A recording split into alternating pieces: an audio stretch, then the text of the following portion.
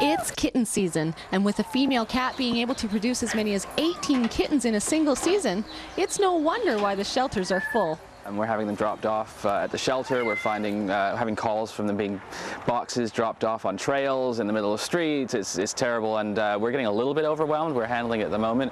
Anywhere from 10 to 30 kittens we've been getting a week for the last 3 weeks now. Kittens are often too young to stay at the shelter and are placed in temporary foster homes. There's a great need in our community for foster homes. It's an important commitment, but it's not a big one. It doesn't take a lot of space, it doesn't take a lot of time, it doesn't take a lot of work. It's a whole lot of fun. I don't watch TV anymore, I come in and watch kittens. If you're addicted to kittens like I am, fostering is the best thing to do. We really do need to build out our foster base. We have a wonderful network of foster families that foster not only kittens but adult cats who might have medical problems or recovering from surgery, and of course dogs as well. So we'd really encourage people who are interested in being a foster family to come down and fill out a foster adoption form, and we can set them up, and when the need arises we can give you a call, and hopefully you can help us that way. It helps catnap in the SPCA tremendously so that these kittens can grow up, learn to be proper socialized family pets.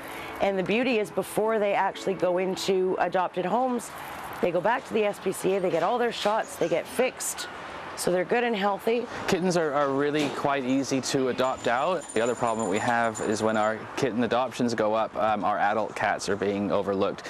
And of course we have quite a few. We probably have 40 or 50 adult cats in the shelter at the moment who are lovely and mature and looking for a quiet home, younger ones looking for a more active home, as well as the kittens. If you're thinking about heading down to the shelter just to play with the kittens, please don't. It's not something they allow. We are discouraging people from coming down to just come and pet the kittens.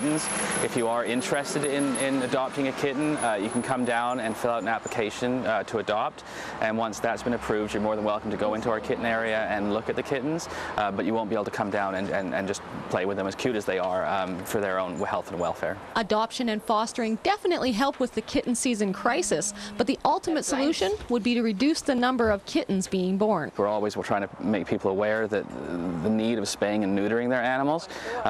For low-income people that can't afford it, we have a program here which is called the SNP program, which can help you, and you can call the shelter for that as well. There are a number of cat rescues overwhelmed with the kitten season. Check with your local shelters to find out about adoption and fostering. In Nanaimo, for Shaw TV Channel 4, I'm Kelly Murphy.